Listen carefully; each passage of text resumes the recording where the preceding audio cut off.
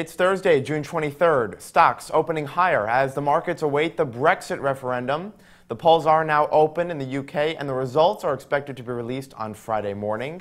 A Leave vote could tank global stock markets. I think it will cause a bit of short-term chaos in the markets. The simple fact of the matter is no one knows what the EU will look like without the UK in it. They don't know what the UK will look like as when it's not a member of the EU.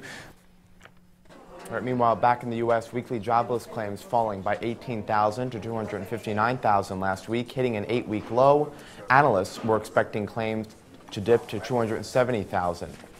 Plus, Macy's shares rose over 1% after announcing that CEO Terry Lundgren will step down early next year and be replaced by current President Jeff Gennett. Lundgren had been CEO for 13 years and will stay on as chairman. And finally, Tesla shares were downgraded to equal weight from overweight by the analysts at Morgan Stanley, who also cut the automaker's price target to $245 from $333, citing short-term concerns over Tesla's proposed acquisition of Solar City. Tesla trades near $197 a share. And those are your headlines on this Thursday. Keep it right here on TheStreet.com. In New York, I'm Scott Gamm.